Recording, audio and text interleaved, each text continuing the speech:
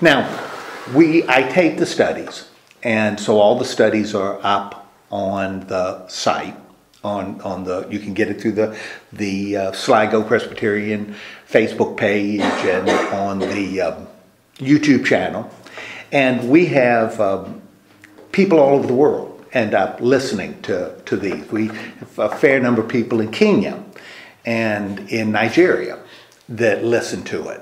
And so if you have any nasty things to say about Kenya or Nigeria, you probably want to wait until. Okay. He has a new audience, can you tell? Yeah. Well, I have to introduce. This because you don't know, and everyone else here does. It would be a big faux pas. It would be a big faux pas, and we don't need any more faux pas than we will already have in this study. So anyway, we're looking at Genesis. And we are at the 11th chapter, but to look at the 11th chapter, there's a continuity in Genesis. And remember, there are certain things that I've suggested that we do as we approach it. And if you choose not to, that's fine. You know, that's certainly your business. This is just an way that I believe is a good way to interpret it. And I think this is reflected in the work. And that'll explain why I'm going to approach it the way I do. We'll go through the passage the way we do. The Genesis is a book of compiled stories. That it was an intentional compilation. So it's not like it's just been randomly thrown together. It was intentionally combined. Therefore, it was combined. These stories were combined for a reason, but they were independent stories. And coming from different places to different audiences, written at different times. And we've already talked about, even before we approach it, we've already talked about one way that you can kind of tell as you get into the stories themselves, you can tell the writer, or the people who wrote the different stories by, you remember one of the ways? The detail. Well, the detail. And the name of God. And the name of God. The later, and a lot of people call them priests, that's fine. But some of the later work is very, very detailed. And in this very detailed stuff, they have used the name for God. Whenever God is mentioned in the story, it's the Hebrew word El or Elohim. And that's God. And in those stories, it's always God. In other stories, the name for God are those 4 Hebrew letters that nobody is supposed to say, because that is sort of the proper name for God. And in those, in English translations, generally that's translated Lord. And if you've got the certain kind of Bibles, it'll be Lord all in uppercase.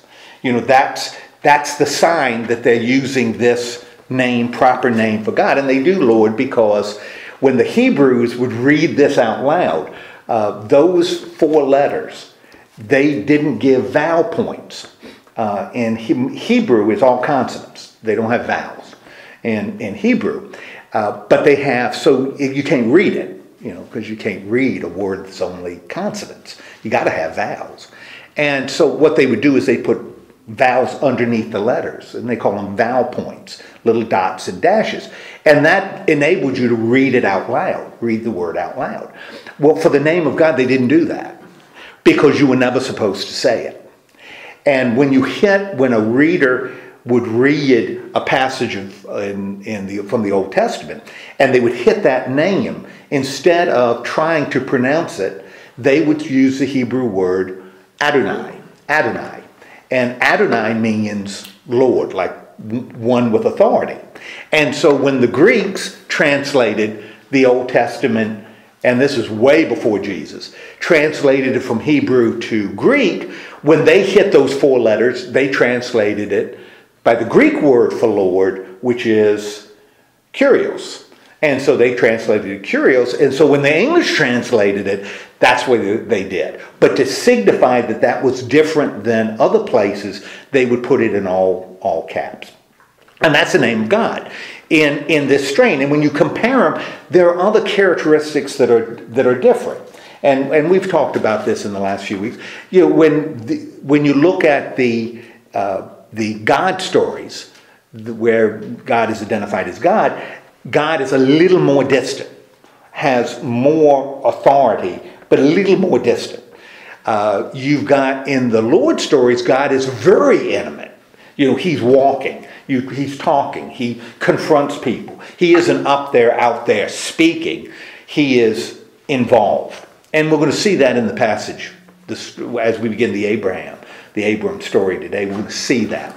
Now, so that's kind of the background, and that's what I'm working with. So we've got what's called the redactor, the one who puts it together. The ones who put it together, they've got a narrative that they want to convey to their audience, and they're probably putting it together somewhere around 500 BC, 400, 500 BC. But some of the stories, particularly the Lord stories, go way much further back than that.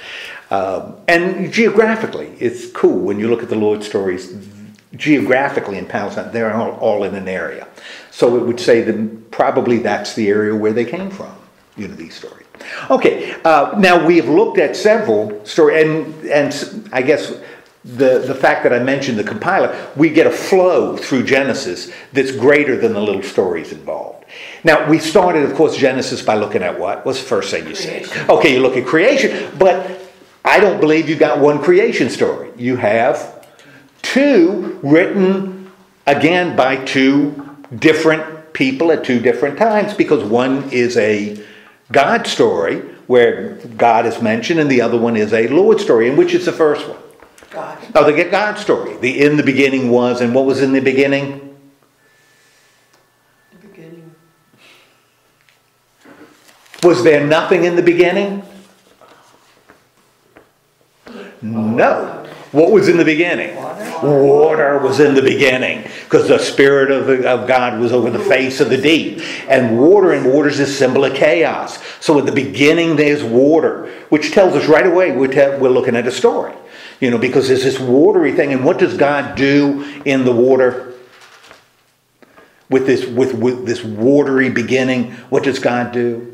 He puts a bubble. He creates a bubble. He creates a bubble in this water, which becomes important later when we look at the Noah story. But he creates this bubble in the water, and he's very organized in the way he does it, right? Because on the first day he does light, on the second day he does sea and air, on the third day he does land, and then on the fifth day he does the other lights, the smaller lights. The fourth day. Fifth day he does birds and fish, and the sixth day he does animals and humanity. So humanity becomes the last of God's creation, right? And humanity has responsibility over that which God made.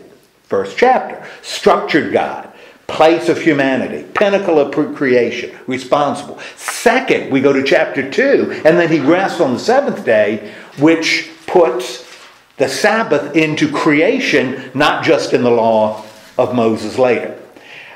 Second chapter, we got something different, because if at the beginning of chapter 1 we got this water, what do we have in chapter 2? Remember how it's the beginning in chapter 2? Dry land. There's dry land. And he had the big mud. That's right. And he causes a mist to come up, on the land. And then he creates from the mud a little mud man. Right? But he doesn't, in chapter 1, God is just doing it by his voice. Let there be, let there be, let there be. And everything he makes, he says, is good, very good. Boom. Now God, the Lord, in the second chapter, because we got the Lord now, and the Lord is creating humanity, and we get this image of him forming a human being out of the mud. So he's doing it with his hands, not with his voice. And he's doing it first. And then he does what with it? He breathes the Ruach, the Spirit of God, the breath of God, into this clay thing. And it becomes human, living being. And the living being is called Adam, because Adam is from the Adamah. And Adamah means dirt in Hebrew. So Adam is the one from the dirt. And really is a name that a word Hebrews will associate with people. So the story of Adam, if you substitute Adam for human, all of a sudden the story has a slightly different meaning. You're not talking about one person, you're talking about humanity. And so he creates at the beginning, the Lord creates at the beginning, and then what does he do? He has to name the animals. Yeah, why does he have to? Were the animals there before him? Who knows? No, they weren't. Because God says, sees that human is alone. So he starts making things, right? Starts making things. He starts making the animals. And it says he breathes into the animals the Ruach, the same spirit, and the animals become living, and Adam names them. But he creates Adam first, and then he creates everything else for Adam. So we've got this different, humanity is important, but for a different reason. Going to be important in the flood story. So he does this, so he's naming, still can't find somebody suited for him, as a companion, even though a dog may be man's best friend. Yeah, a surgical procedure. That's right. He ends up needing something a little bit more, and so God creates, or the Lord creates woman. Well, remember, she's not called Eve until the end of the story, and as a sign that Adam has authority, because he's the one that names her Eve, not God or the Lord. He does it. That's after they're thrown out of the garden. So the Lord creates this companion. Now we've got this creation. So humanity at the end of creation to care for it. The other story at the beginning of creation, and everything was made for humanity. Now we got an issue, right? As we move into chapter 3, right? What's the problem in chapter 3 in Genesis? The serpent. Okay, we got a tree, right? The Lord puts a tree, because they're in the garden, right? This wonderful garden. God puts a tree in the garden. And what's a tree? Good and evil, right? Which means they can choose good and evil, right there. And the woman is deceived by, eats the fruit. What's the consequence of her eating that fruit? Even though God said don't do it, what's the consequence of her eating the fruit? Now she has to choose good and evil. Now she has to choose between good and evil. Before she didn't have to. Now she has to choose. And she gives it to Adam, and Adam resists nobly like any man. Like not at all. She just says, eat that, and he says, sure. And so what's the first thing that happens? Which is not an accident. Okay, again, according to this story. They found out they were naked. Their eyes were open. They saw that they were naked, and they didn't say they were naked and said, oh, you look pretty good. What's the first thing? Hi. You feel shame. The first thing they do, their eyes were open, and they immediately feel shame, because that's what happens when you have to choose. Now you got to decide, and they decide that that's shameful, so they end up hiding, and what ends up happening to them? God comes down. The Lord comes down, curses them, kicks them out of the garden, because you can't be in the garden. They've lost their innocence. They're not innocent anymore. Can't be in the garden. That's a consequence of sin, right? But what does God do? He makes them close at the end, so they don't have to feel shame. Boom, we move on to the next story. Who's the next story? Cain and Abel. What happens with Cain and Abel? Jealousy. All of a sudden Cain is jealous of his brother Abel and the sacrifice. Why does God accept one sacrifice over the other? Not mentioned, just does. That's the way life is. Of course, it's convenient that the one that God accepts is the way the Hebrews sacrifice later. So it's that animal sacrifice, which is appropriate for herders. But that's the one God is touched by, and not by Cain's, makes Cain jealous. Again, the Lord talks to Cain, don't worry about it. Don't stress out about this. Cain does, what does he do? Kills his brother. We got sin again. We've descended now. Not only is it disobedience, now we've descended a little bit. And what's the consequence of the sin? Sent away. You are sent away, and the ground is going to have weeds, and it's going to be hard to live, and life is going to stink on ice, right? And Cain says, and worse, people are going to Want to kill me. People are going to kill you. People are going to kill you. Which, again, good reason why we probably shouldn't take this as historical, because if we're talking about Adam, Eve, Cain, and Abel, there wouldn't be a heck of a lot of people around to kill Cain. But he's really stressed about it, and God said they're going to do it. So Cain says, Lord, have mercy. This is too much for me to handle. And then we got this little sign of grace. What does God do? Puts a mark on Cain. And now you're going to be, now I'm going to protect you. So in each, the same thing. Sin, consequence, grace. Sin, consequence, grace. What's the next? And then we got a lot of, who shot who married whom, kids and all that kind of jazz. And then what's the next big story? Noah and the flood. And this one, they blend those two stories together in a fascinating way. Because sometimes you read and it talks about God doing this, and sometimes you read and it's the Lord doing it, which explains why the destruction happened at all. Because in the God story, all of creation is evil. In the Lord story, and since man was created to take care of creation, all of creation, then all of creation can be destroyed. In the Lord story, only human beings are corrupt. But creation was made for humanity, so if humanity is corrupt, creation has no purpose because it was made for humanity. It doesn't have an independent purpose, at least by that strain. Either way, God decides he's going to do what? God or Lord, depending on which. He is going to, remember that bubble. Mm-hmm. What is the Lord going to do? The ark. Going to remove the bubble. Going to remove it.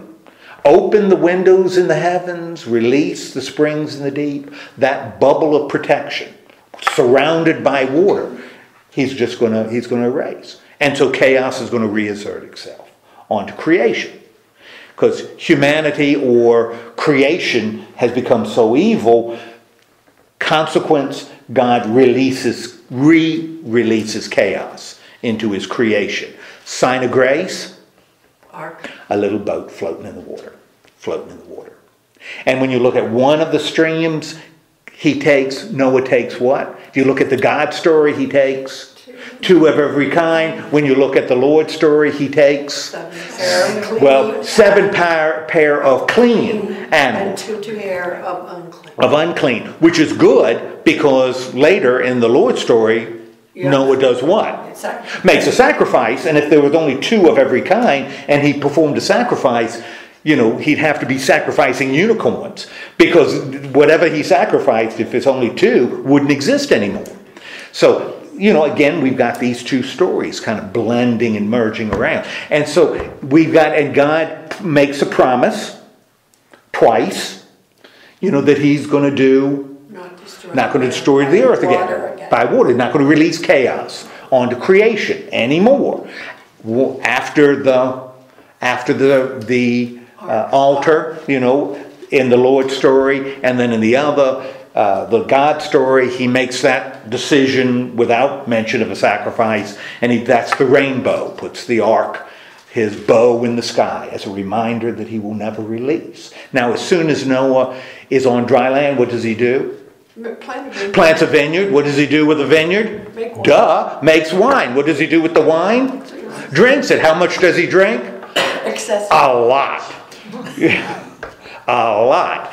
And Noah, having drunk a lot of wine, ends up naked, as we would say down south. He is naked and passed out in his tent. And who walks in? Ham walks in, and he leaves and says to his brother, Dad's naked. Dad is naked. Dad is naked. If he was in Florida, he'd go to Walmart, but that's neither here nor there. But he's naked, and he says, look at that. But he'll go, Dad is naked. Look at these pictures I took on my phone. And his brothers say, no, they're not going to do it. They walk in backwards and they cover, because the Jews have always, historically, had its real concern about exposing the human body. And we talked about that a little bit last week. And so what does Noah, when he sobers up, what does Noah end up doing? Cursing. Who curses Ham? But the curse seems to fall on his son. And, you know, at one place it seems like the son is, you know, the grandson is the son, but it's Canaan, right? That ends up bearing. Canaan is going to serve the others, right? And Shem is going to be the bloodline of the Jews, you know. But Cain is going to be low. Now that's really important in what we're looking at today. So Canaan is always going to be the servant of his brother. Yes. And then last week we looked at the ultimate sign of human sin, which was what's in Genesis, I think, is the defining sign, as the redactor, as the organizer, puts these stories together. This is the low point for humanity. The Tower of Babel. And what happens in the Tower of Babel? They try to be God. They're going to build a tower to reach to the heavens. And when they do it, they will be God. And what does the Lord do? Again, another Lord story. What does the Lord do? We're going to confuse them. And we'll scatter them all over the place, and we're going to confuse the language so they can't work together anymore. Now, if we saw sin, consequence, grace. Sin, consequence, grace. Sin, consequence, grace. In the Tower of Babel, we've got sin, the desire to be God. Consequence, scattered and can't communicate. Grace, not yet. No grace, not yet. There's no grace in the story. But we start seeing some grace at the very end of chapter 11 and into chapter 12. Because I think that's, as the right organizer of these stories, that's sort of the flow he wants. These are not just isolated. He's tying them together into a narrative, which is really, really kind of exciting. You know, when I was in school, you know, you study Greek mythology. And those stories are just there. But what this guy is doing is he's taking stories and putting it into a narrative. Putting it into a single story. It has a continuity to it. Exactly. A flow. And with the stories keeping their integrity. Because he doesn't blend them together. But he keeps them, but it has this flow to it, which tells us he's got a purpose. Now, understand, and I think I mentioned this, he wasn't the only one. Whoever, and it was probably more than one, but is putting these stories together. He's not the only one that did it. You know, there's a book called the Book of the Jubilees, which came after. And it's there in the Book of the Jubilees. You know something? This is in the Quran. So this is part of the Quran, this story. So these are stories that other people have put into their narratives. This we believe is Word of God. Therefore, we look at it. Book of the Jubilees isn't. So it's not part of the Bible. So it's nice to know. It's interesting. But it doesn't have any meaning other than historical. Do the other books take a different line of the tree? Well, what they tend to do, and we see this in the Bible that we've got. We've got an allusion to what they did with the Book of the Jubilees in the Bible we use. Because when you look at the story later, the biblical story later, we're going to have 4 books that will deal with after Judges, with the stories of David, Samuel, and then David, and then the history of Israel to the 2 captivities, either the fall to the Assyrians or the fall to the Babylonians. We're going to see that in the 1st and 2nd books of Samuel, 1st and 2nd books of the Kings. And we're going to see that history. We're going to see that same history in the 1st and 2nd books of the Chronicles. Same history. Same exact history, but it's going to be told in a radically different way.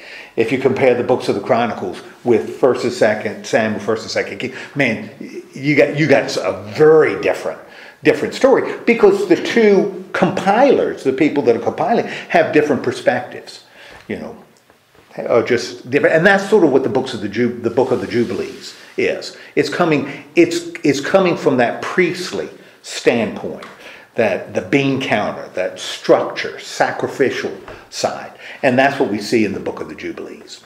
So it's a telling of Genesis from that perspective. You lose some of that blending, some of that the stories coming together. Okay, if you would open your Bibles now to 11:27, and let's talk a little bit about the Abraham story. Now, right at the beginning of the passage, we got what? What do we got right at the beginning? 11:27. Okay, we got Genealogy. yeah, that's right. We got a little genealogy. We got Terah, and he's the father of yeah. And we're not going to worry about the other two because it's Somebody else. yeah, we're not worried about them. We're worried about Abram. And it's really important because, and I'll tell you, with English we lose this, but there's nothing we can do about it. The names are significant. You know, the names are Hebrew words. And so Abram means father, exalted father, you know, important father, big daddy sort of father. You know, so that's his name. So when a Hebrew person read this, you know, that's what they saw. When we read Abram in English, we say, oh, Abram, that's kind of an interesting name. We don't get that significance unless we choose to look for it. Same thing with Adam. We don't know what it means unless we look at it to try to figure out what the word means in Hebrew. So we have Abram, which means exalted father. Now, that's going to be used ironically a lot in this story, right? Okay, so he's married. Who's he married to? Sarai. And what is Sarai's condition? Barren. She is barren. Throw a dart at a Jewish woman in Genesis. Odds are you're going to hit one that's barren. There are barren women all over the place, according to the Genesis story. Why would there be so many barren women in the narrative, in the story itself? Because you can't have a miracle if... That's right. You can't have a miraculous birth unless you got somebody who's barren. And that's what we're going to see. That's going to be a pattern that's going to repeat itself. You know, you have one of the patriarchs married to a woman who's barren, and miraculously they're going to have a child. And that becomes, when you look at later in the Old Testament, and of course the New Testament, my gosh, that's a pattern. That's something that is a big deal. You know, how God is overcoming this physical issue. Okay, so we've got Abram, who is named father, married to a woman who can't have children, which means the likelihood of him living up to his name is slim to none, right? A little bit of irony here, right? And what happens with this little bunch? Okay, they left and they're traveling, and Dad dies, right? And right at the beginning of chapter 12, what occurs that is going to make all the difference. Actually, for the rest of the Old Testament and the New Testament. The Lord comes to Adam. The Lord. Who comes? The Lord. So we got a Lord story. And we've got the Lord coming to Abram. And what does the Lord do when he comes to Abram? Tells him to just get up and go. He says, get up and go. Okay? And? Abram does. Well, is that all he says? Is that all? Does the Lord just say to Abram, I want you to go? To a place I'll show you. Right? And? Promised him. Yes! I'm going to bless you in all these ways. Now, that's really significant, because what's happening here? When the Lord says to Abram, I want you to go to this place where I'm going to show you, and I will give you all these blessings. I'm going to bless you, and I'm going to bless your descendants, and, you know, if they curse you, I will curse them, and all the families of the earth are going to be blessed, and that's a wonderful thing, a theme that's going to carry over into the New Testament. Why is it significant that the promises God gives this command and then promises? What is happening here? Covenant. A covenant. God is establishing a covenant, right? And what is a covenant? A deal. A deal, a contract. And you don't have a contract unless you have two people and two sides. You got to have consideration on both sides. And so God isn't just saying to Abram, go. And then he went. He's saying, go, and I will do this. You can do for me. This I will do for you. Okay, so he's establishing a covenant. Now we're going to see this several times with Abram and then Abraham a little bit later. Now again, this is in the Lord account, right? Now why did he pick out Abram? I'm glad there's silence. Because it doesn't say. It doesn't say anything about why. Why might that be important? That the writer doesn't say, he doesn't say, Abram was a fine man, upstanding, godly man before, and then God came to him. Why is it significant that the writer doesn't say that before? Because God can choose whomever he wishes. Who is in charge? God's in charge. And remember when we looked at Romans, that was a big deal in Romans. That God chose Abraham not because Abraham was good. God chose Abraham because God chose Abraham. Right. And here, God chooses Abram, and that's what he does. And Abram does what? Okay. He responds. He responds and accepts the covenant. And how does he accept the covenant? Because he gets up and goes. By getting up and going. Therefore, he's showing trust. Now, remember, Paul makes a big deal of this in chapter 4 of Romans that we talked about. That Abraham, you trusted God. Paul says, this is sort of the defining example of faith. That Abraham would get up and go.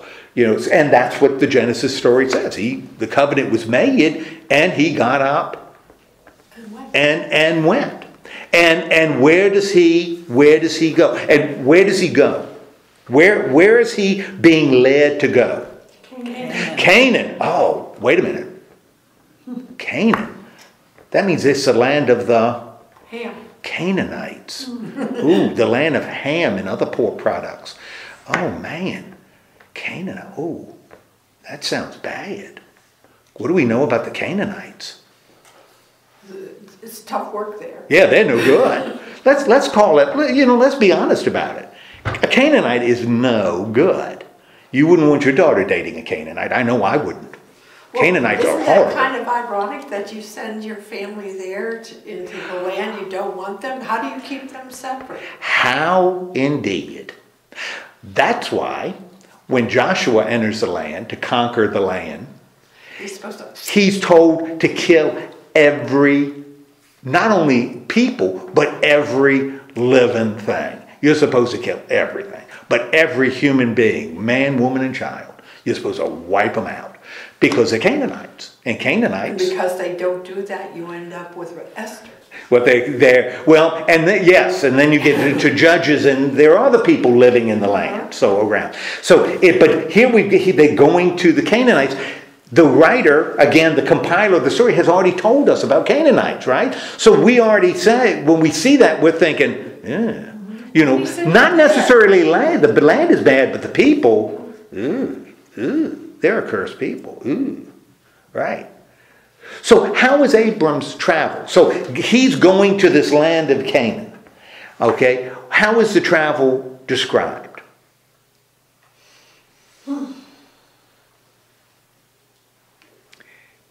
In some detail, right? He pitches his tent in different places. So geographically, we're moving, right? And as he goes, and he is sort of between Bethel and Ai, what does Abram do? He builds an altar. And there is only one purpose to an altar. An altar has one purpose. No other purpose but one. Only reason for an altar. What's that? An offering. Sacrifice. Offering. Yeah, an offering. But a sacrificial offering. That's the only reason you'd have an altar. So and on that altar you do a sacrifice. That's why in Roman Catholic churches you have altars. Because what's the sacrifice on the altar? The body and the blood. The body and the blood. The death of Christ. That occurs every single time the Mass is celebrated. That's a sacrificial offering in Roman Catholic theology. Do Presbyterians have altars? Heck no. Why don't we have altars? Because you want to be different. Why don't we have altars? Well, why don't we have altars? We don't have sacrifices. Because we don't perform sacrifices anymore. You know, so there's no purpose to have an altar if you're not performing a sacrifice. Why do we call them altars? Good question. Good question. If you read like Calvin, he'd never call it an altar. You'd never see it. And you never see it in like Westminster. Them now? What do you call front of the church. Back of the church, front of the church, table thing with a cross on it. I mean, seriously, that's what you call it. And I know I've tried really intentionally not to call it an altar because an altar has a purpose, and the purpose is sacrifice, and we do not perform sacrifices anymore. And so that's why if you look at old Calvinist Presbyterian churches, you have a table. You have a table there. And you have pulpits. Yeah, pulpits become really important because from pulpits, the word is read and proclaimed. And that becomes the center of the church rather than an altar on which sacrifices are performed. So I think we call it altars because that's what people have done in the past. Probably shouldn't. It kind of muddies the water a little bit.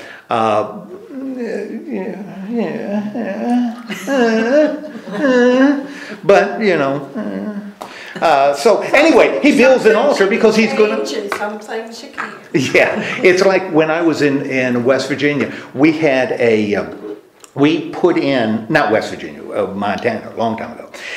We had an organ that was an electronic organ, and we wanted speakers in the back. And you could get these speakers that looked like pipes.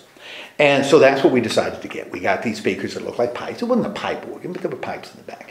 Well, before we put the speakers in, there was a great big picture of Jesus in the back. And it was he was with the lambs, or I don't remember what it was. I think it was. Knocking on I don't remember what it was. I think it was with the lambs. And it was real back, high. And so, since the pipes were going to be, we were going to have to take the picture down of Jesus and move it someplace. Big picture. And so took it down. And that's something else that Reformed Christians tend to be very, if you look at the confessions, really sensitive about, is pictures of Jesus. A lot of pictures of Jesus. Because pictures of Jesus get real close to graven images, idols. And so that's real sensitive when you look at the writings in the Reformation. That's really a sensitive thing. So we had this big picture. Going to take it down.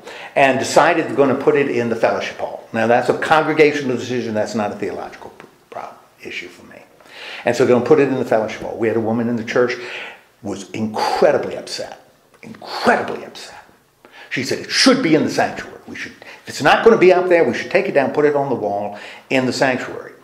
And she said, because when people see it, they'll get quiet. They'll see it and they'll get quiet when they see Jesus.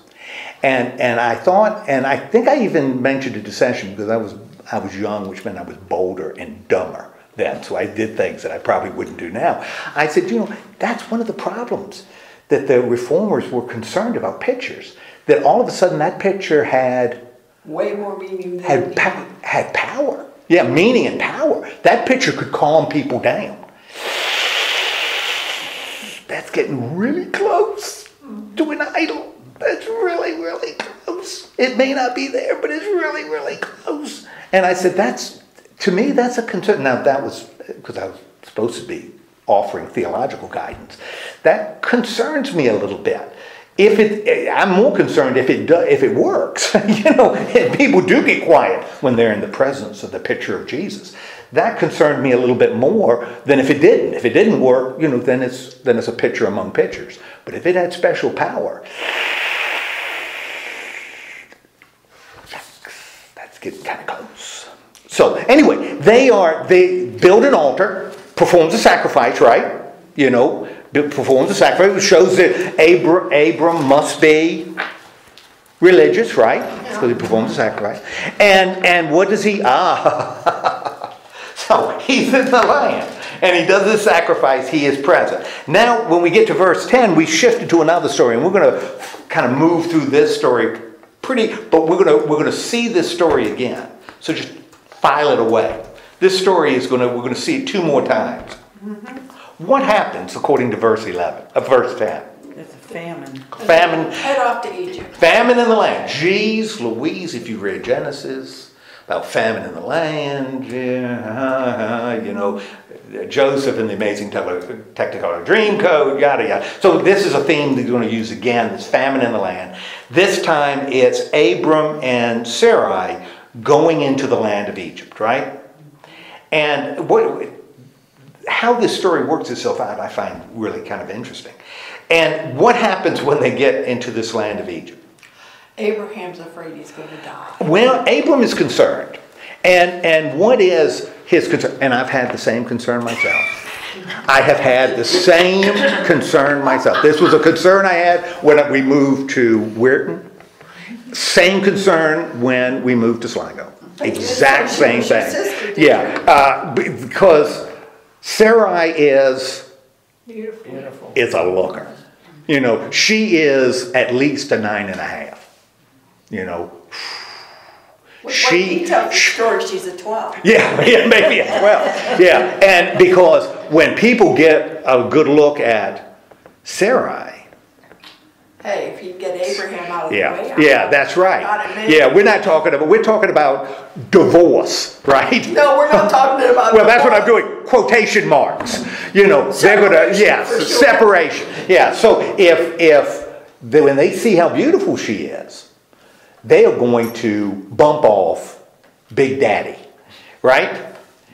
And so Abram, being the righteous, moral person that he trusting God, does what? Well, by the way, it's really interesting when they go even, and see, I think this is the redactor, the organizers of this story. They weren't stupid. He goes to Egypt.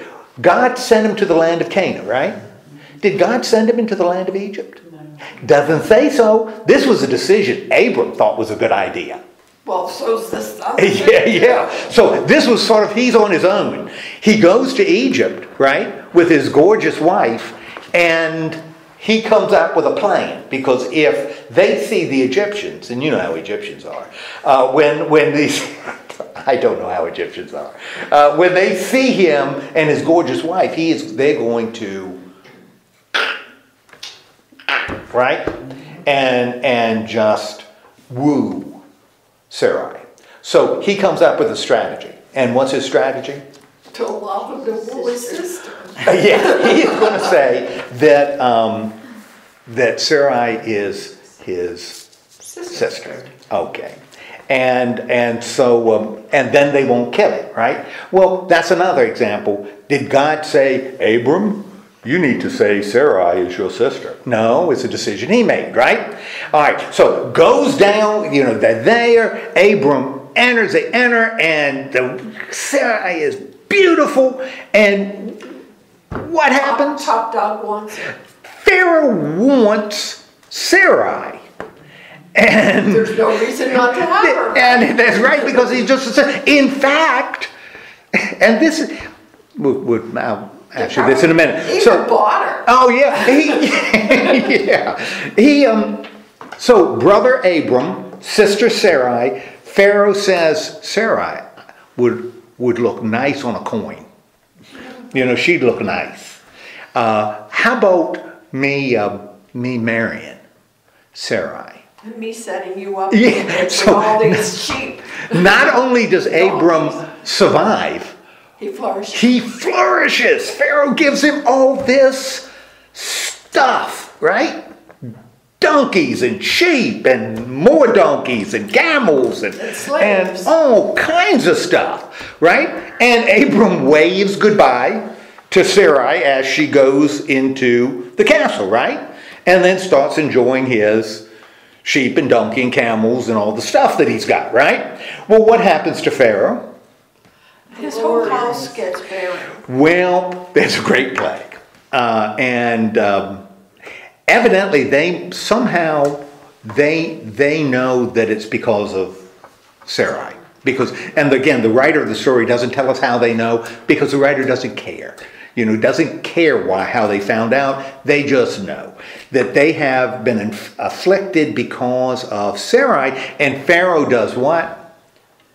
Kicks them out. Well, first he calls Abram and says, "What'd you do Abram this for?" And says, "What were you thinking?" And Abram says, and I love this. Well, technically, I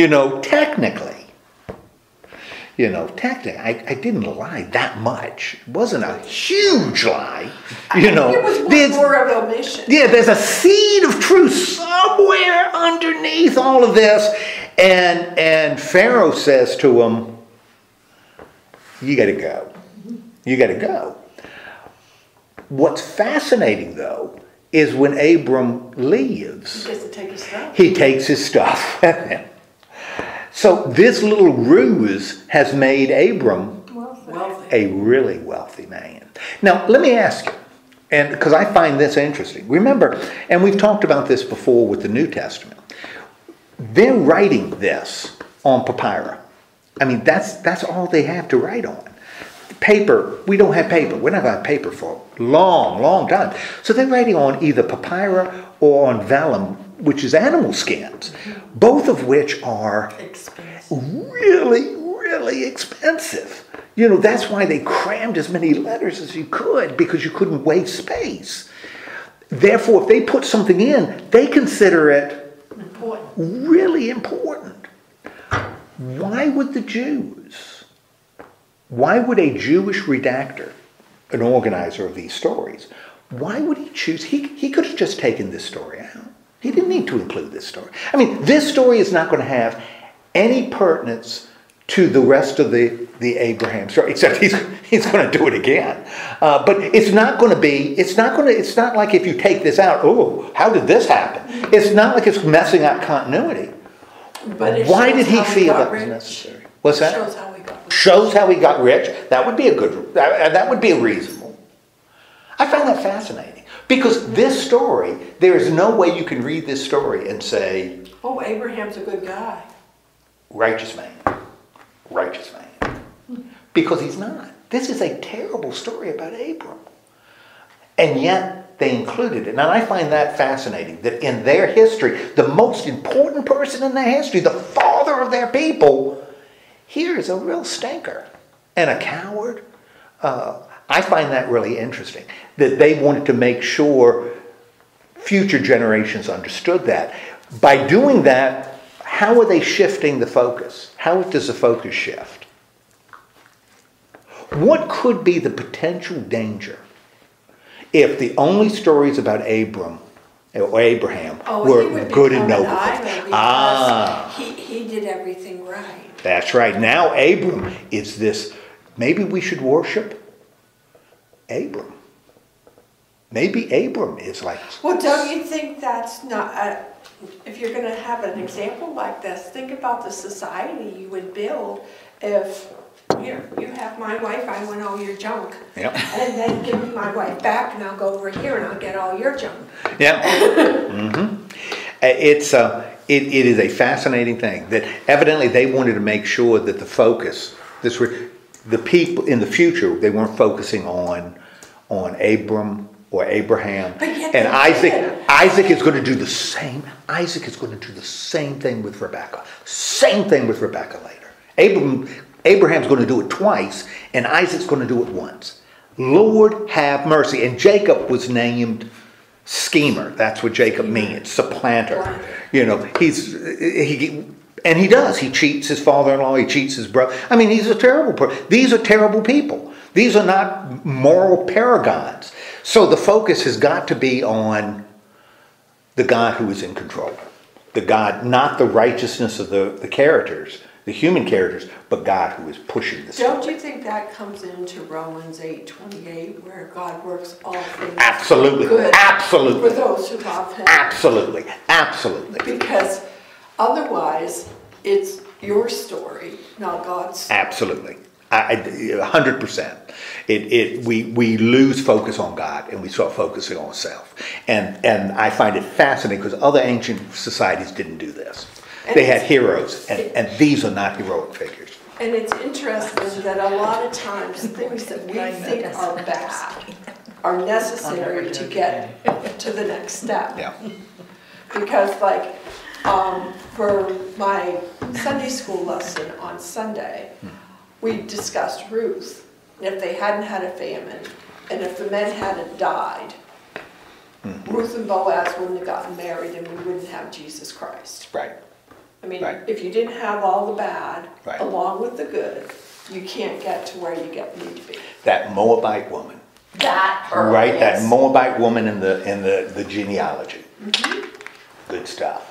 All right, so we've got this story about Abram. We want to keep it on the back of our head because Abram wasn't chosen because he was a nice guy. He was chosen because God picked him and he responded with trust. But he did respond in trust, and we're going to see that throughout the Abraham story. Now when we get into the next chapter, we're in something brand new. And we'll really fly through this because this is a kind of an interesting, kind of a unique story. What's going on as we enter this next chapter? After Abram comes back from Egypt. He built another altar. Okay, builds another altar. He's in the land, right? And what's the situation? Who's he with? He meets up with Lot. And who is Lot? His nephew. Okay. And Lot is there. Abram is there. And they're in this Why land. didn't Lot go to Egypt? He didn't. That, We don't know. well, don't know, don't care. Because the writer evidently may be talking about another strain, a story that Lot wasn't involved in this Egyptian story. Yeah. But he's there in the land, right? And he looks at the land, and what do they decide? What's the problem?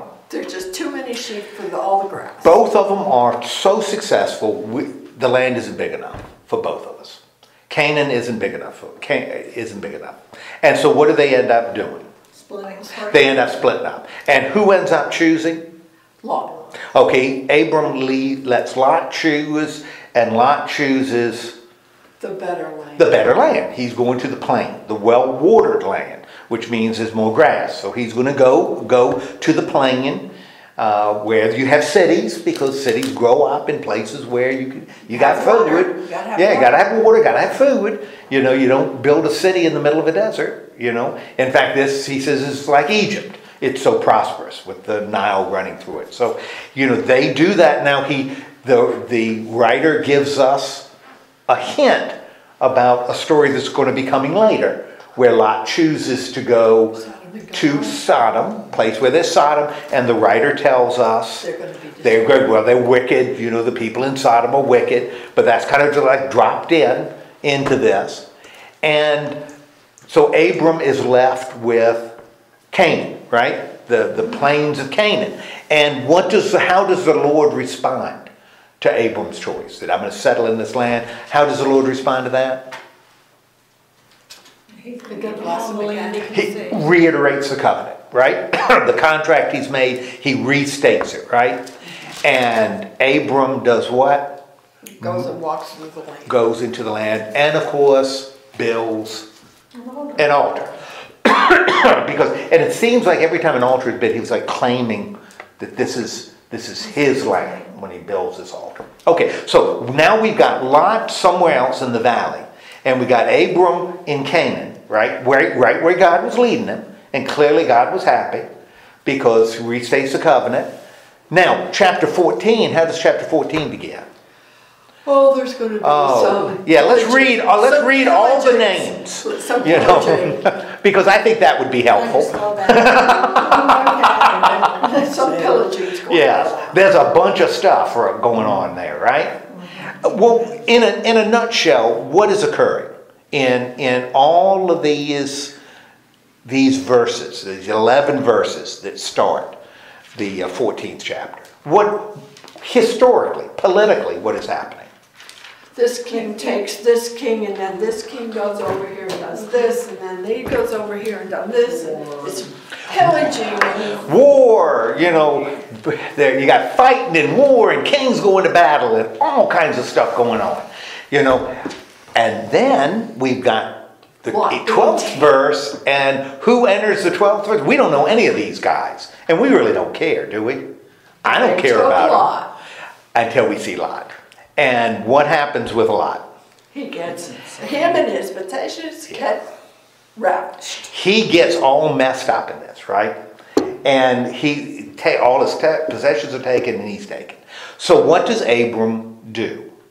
He gets all his people and goes after. He gets all his people, and what ends up happening?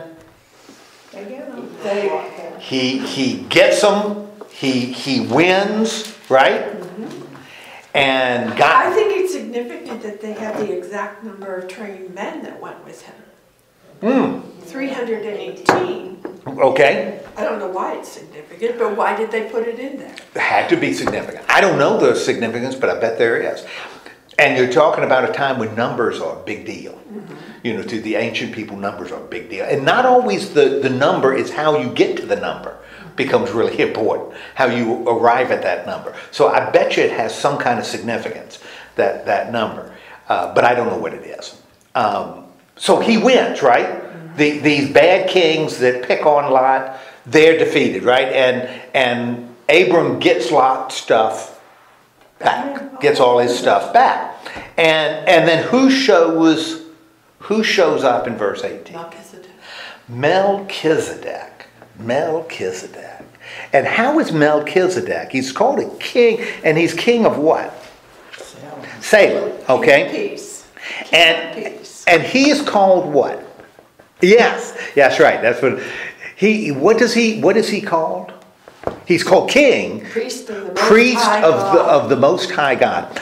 Now Melchizedek, and Melchizedek will play a role in the New Testament.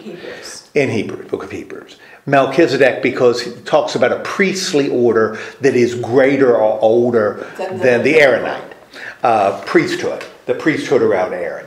You know, that this is Melchizedek is the one you go to. And he's an interesting figure because he just shows up here. His name is also interesting because when you look at Melech and Zadok are two Hebrew words. Melech means king. Zadok means righteous. So his proper name is Righteous King. Righteous King or King of Righteousness. That's his name, Melchizedek. You know, just flags go up a little bit. You know, we talk about a historic figure, or we talking about something else as it works in this story. And he's king of Salem, which is Peace. Shalom. He's the king of peace. My gosh, the king of righteousness is the king of peace. Man, that sounds powerful, right? And so Melchizedek comes, and he just shows up, and this is the only place he's going to show up in the Old Testament. And what does Melchizedek? And he's the priest of God Most High. And we talked. He blesses Abraham. Yeah, we talked about this last time. The Hebrew word for God is El. And you can see it in names. Whenever you see E-L in English, at the end of a name, God is probably a Hebrew name and God is somehow involved. You know, Samuel, face, that means face of God. Or God's looking at you. Yes. So El is the Hebrew word for God.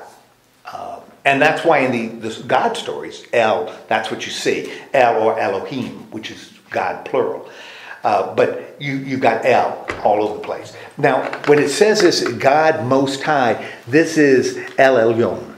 El Elyon in Hebrew. And Elyon means high, but it could like God of the mountains. High God. Now that's going to be different than that we'll run across El Shaddai, which is another designation. And in these ancient peoples, these were viewed as gods. So El Elyon was viewed as not the God, but the God that you worship. Of all the Els, of all the Elohims, I'm worshiping God of the high places. And somebody else is saying, well, I'm worshiping the God of power.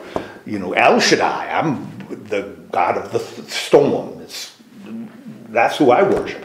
And so, these are different designations of God. And so this one is El Elyon, God Most High, and he's a high priest of it. Now, something interesting, I mentioned it because something really interesting is going to happen at the end. And what does Melchizedek end up doing? He blesses Abraham, right? And what does Abraham do?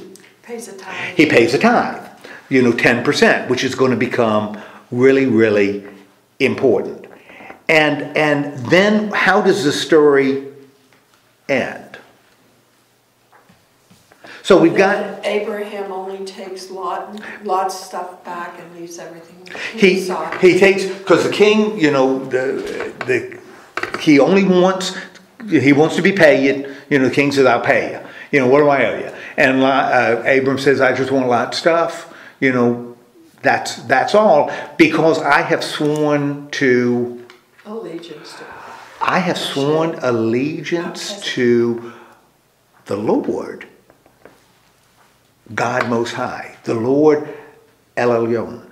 Now that's really interesting. And then it says, "Creator of heaven Yeah. and earth." What has the writer done here? Which is really, I think, significant. And I think the Jews would have picked up on this as they read it. Why is that so important that he says, "I've sworn allegiance to the Lord," those 4 letters, the Lord Most High, El Elyon. What has the writer done by having Abram say what he is? He doesn't have divided allegiance. And he's taken these two ideas of God and done what with them? He's combined. He's brought them together. In other words, El Elyon isn't sitting here. El Shaddai isn't sitting here. The Lord isn't sitting there. Which is how ancient people viewed gods, as people sitting around a table. What the writer has done is he's merged them together. We're talking about different names for the same being, the same identity is together. And that is a profound, a powerful theological thing that he's done in this writing. And that's what we're going to see, that him continue to do that. It shows God as one being. Yes. Many facets. Yes, exactly. That being Most High is part of. He's our protector, but he's also our judge. Absolutely. He's creator and all powerful. What he's doing is all of those things. He's taking all those designations for other gods and bringing it into the one as different dimensions of the same deity. That's a powerful statement. When he does that. Powerful. That is an incredibly powerful thing that he does in that. And I think that's part of the reason why this is in. Not only do we have the tithe, and again, said it before, we want to look at these things that are going to be important later, because we don't have any mention of tithe. Something else that I didn't mention is when he talks about moving around, some of the locations didn't exist then. Like there was no city of Dan, because the city of Dan is going to be is going to be associated with one of the sons of Jacob, and so there's no Dan when Abram, whenever this is supposed to take place. Dan doesn't exist because Dan's going to come later. But what he's doing is he's using images that the people to whom he's writing, they can identify. And it's interesting that Dan never really makes it to Dan. Only Dan's descendants make it. Yeah. Oh, yes. Right. None of them do. Yeah. None of the patriarchs do. None of the tribes do. But this is a profound, powerful theological statement, and we're going to see that happen. So we're conditioned now when we see someone talk about El Shaddai, that's just a dimension of this single God. Single L. L, yes. These 4 letters that you're not supposed to say out loud. They're all dimensions of the same deity. And that's going to be the one that's going to lead the people around. Okay, now this is the beginning of the story of Abram. What's your impression of Abram to this point? He's just like us. He's just like us. Just like us, yeah. Like I said, when I moved to Weirton, I told him that Debbie was my sister. I never did Which initially got me into trouble because we had Maggie, and that looked really bad. I found that wasn't an advantage. That was kind of a faux pas. Yeah, a faux pas. And then I said, sister in Christ, so we could cover it. But I didn't want the mayor of Weirton to kill me. Would you? No. Of course you wouldn't, Judy. So Abram is a person very similar to us. What makes then Abram special? God picked him. And God picked us. God picked him. And he responded by trusting God. God picked him and is going to use him to do enormous things, and he decided to trust in God. Now, remember I said there was no grace in the Babel story as the organizer of the stories are shaping the broader narrative. I think this is the beginning. This is that sign of grace. And that sign of grace is going to continue through the whole biblical story. All the way through Jesus to Revelation and the return of Jesus. A paradise. The recreation of the world that Paul described in the 15th chapter of 1 Corinthians, that John of Patmos describes in Revelation, this recreated order where absolute freedom exists because we're no longer bound to having to make the choice between right and wrong, because right only exists. That's the only thing that exists. Okay, so this is the beginning, but we're just at the beginning of the Abram story. Oh, he's gonna do good. He's a trip. Oh, Abram's gonna be great. Like I said, he's gonna lie about her again. You'd think he'd learn his lesson, but no, he's gonna do it again. Wait. There was no consequence for his actions at that time.